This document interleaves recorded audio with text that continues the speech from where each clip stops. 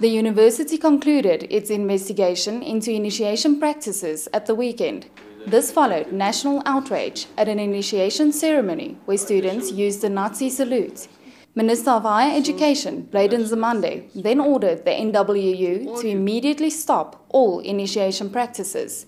The institution says disciplinary action will now take place. The university says there is a real will to end all initiation practices. It says it not only plans to review the transformation culture at the Potchefstroom campus, but also at the entire institution.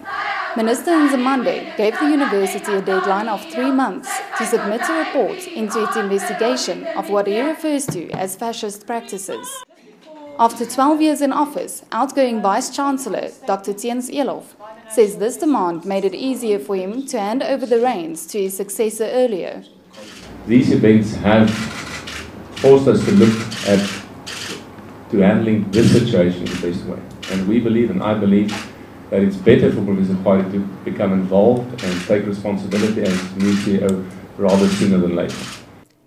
Last week, the Department of Higher Education said the university's management denied these practices. But the university insists that it's not in denial. It has now found that some initiation practices at its Potchefstroom campus do indeed infringe on human rights. The university says it's doing everything it can to run a normal, democratic higher education institution. Karen Labiskagni, Pretoria. Know more about your world. enca.com